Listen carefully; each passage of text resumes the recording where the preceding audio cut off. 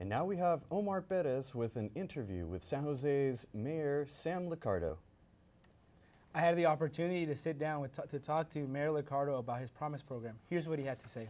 What a lot of people want to know is, what was your inspiration or your reason to the Promise program? We know the City College of San Francisco made headlines giving, free tuition for their San Francisco students. So tell me, what was your inspiration? What was your reason behind it? Well, I was bullied into it. A very innovative chancellor named Debbie Budd, who's the head of our evergreen San Jose City Community College District, had cornered me when we in one of our earlier meetings, and it was probably about a year ago. And she said, "Look, you should be a part of a Promise program. We think we have a way to help make this work for hundreds, if not thousands, of students."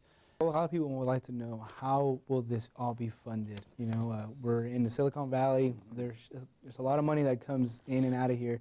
How will this all work out? Yeah, so I've had some conversations with some big companies you probably heard of, with a large philanthropic foundation, and they're all interested, and so we're certainly making those asks that are important so we can get hard commitments. The good news is we already have a commitment of about $2.25 million from the state through the community college districts and grant funding that we were pursuing in collaboration with the districts.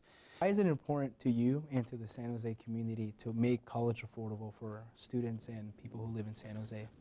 What we know about what's happening today among students who are entering high school, among the top 3 high school districts here in the city, by that I mean the 3 largest, is about 70% of those kids that are entering high school are never reaching completion of even an associate's degree.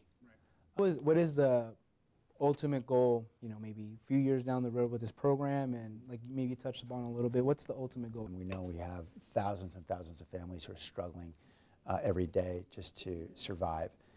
And we know education is the pathway to be able to narrow that gap and really create opportunity for thousands of kids who we know could do extraordinary things in our community if they were just given a chance. So goal number 1 is how we narrow that gap and broaden opportunity for more of our kids. Goal number 2 is really how we can be the place that wins the war for talent. What we know about modern economies is that those cities that attract and create talented, educated young men and women, those are the cities that excel. Starting in June, high school seniors will be able to apply for the Promise Program Scholarship. I'll be back later in the show to talk about sports.